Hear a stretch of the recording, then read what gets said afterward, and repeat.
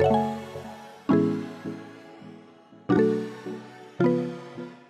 guys, what's up, Jason here, and welcome back to a brand new FIFA 18 player review on my channel. So in today's video guys, I'm going to be reviewing 90 rated Nani. Now this card was released 1 or 2 weeks ago, but I still haven't got around to reviewing it, so I decided it was time to finally review this card. So in the 18 matches I did play with him, he managed to get me 11 goals and 1 assist, what isn't too bad, especially for a left winger. Looking at those in-game stats now, as you can see he's got that 99 agility, my favourite stat, also some insane dribbling stats there at 94, and if we move into the shooting category as well, he's got that 95 shot power and 93 long shots. So guys, that has been the in-game stats. Now let's get into the highlights. So now moving into the highlights for 90 rated Nani. The first pro icon from this card was his dribbling. Now this guy's dribbling is so good. As you saw earlier, he has that 94 dribbling as his in-game stat. So you would expect his dribbling to be very good, and he definitely doesn't disappoint. The next pro icon from this card was his 5-star combo. Now if you don't know already, this guy has a 5-star weak foot and the 5-star skill moves. So it's just so vital to have that in FIFA 18. It just really does add a new sort of feeling to the card, I guess, because it enables them to finish from basically anywhere on the pitch.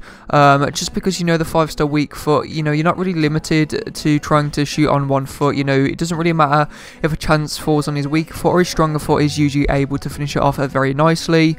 Also his finishing is pretty decent as well, so the majority of chances he does finish, especially inside the box and also outside the box as well, of course, because there's those 93 long shots. And then the final pro icon from this card, now this is a pretty rare pro. I don't really talk about this a lot on FIFA, and that is actually his free kicks. Now Nani's free kicks are absolutely crazy. One of the best free kick takers on the whole of FIFA 18, hands down. As you can see there from that example, just absolutely smashes it top corner past the keeper, who had no chance there. A really nice goal. He's got 99 agility, he has a high medium work rate, so in my opinion I didn't find a problem at all.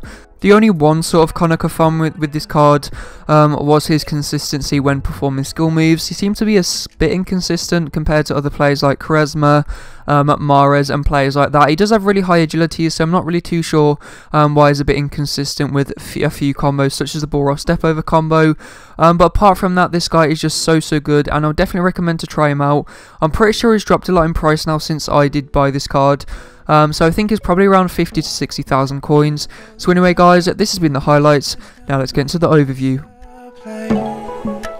So to start off the overview now for 90 rated Nani, on the enjoyment scale I'm going to give him an 8 out of 10. The reason it isn't any higher is just because he's a bit weak, not really the weakest of players.